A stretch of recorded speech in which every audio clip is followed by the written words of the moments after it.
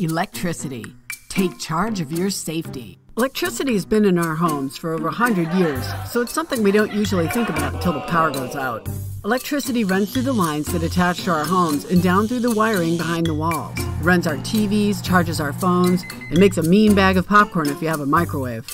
But there's a lot about electrical safety that we all need to know. Did you know your body is made up of 60% water, which makes you an excellent conductor of electricity? That's why you want to stay out of direct contact with it. Knowing how to use electricity safely can keep you from getting shocked, or worse.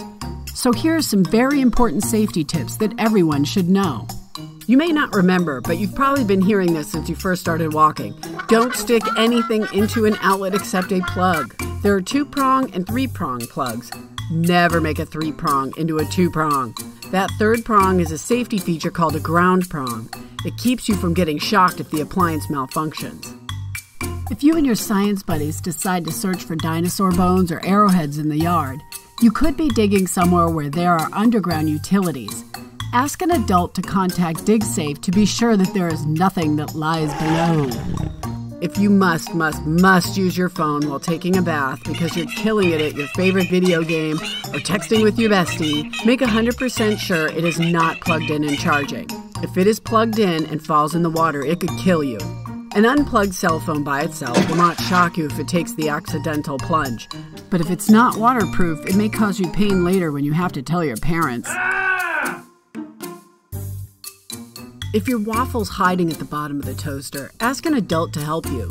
If you have no choice but to get it out yourself, unplug the toaster first. Use a lightweight or plastic utensil if possible to gently pull it out.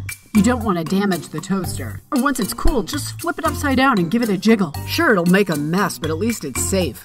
And you'll get bonus points when mom or dad see you cleaning up after yourself. Got a new drone for your birthday? Awesome! Now make sure you do not fly it anywhere near the power lines. If you're not a flight master yet, be sure to practice in wide open area like a field or a park. If you accidentally fly into the power lines, you could knock out the power to your house, or your street, or maybe even your neighborhood. Angry neighbors and a lost drone do not make for a good day.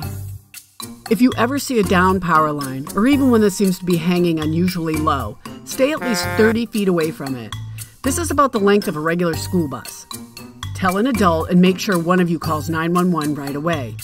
Electric current can travel through the ground, so keeping your distance is really important. If the line is closer to you than 30 feet because you're in the wrong place at the wrong time, shuffle step with your feet very close together to inch your way away from the line, or bunny hop with both feet together until you are a safe distance. You want to keep both feet in the same voltage zone to avoid shock.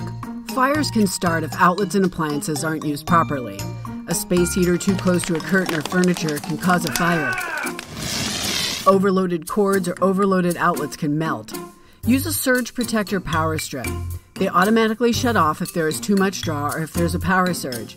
It protects what's plugged into the outlet as well as protecting you. Never play near or enter an electric substation or open a ground-level transformer. These electric utility devices are locked, so only specially trained workers can operate them. If you see something that just doesn't look right or sound right, be sure to let a parent know, and they can contact the utility company. If somebody gets zapped, don't touch them. You could get shocked too. If they are shocked by an appliance, get an adult to unplug it or turn the power off at the breaker, which is usually in the basement. There are a lot of things to remember about electrical safety, but if you keep following the rules, they will just become good habits. Good habits that can save your life or someone else's.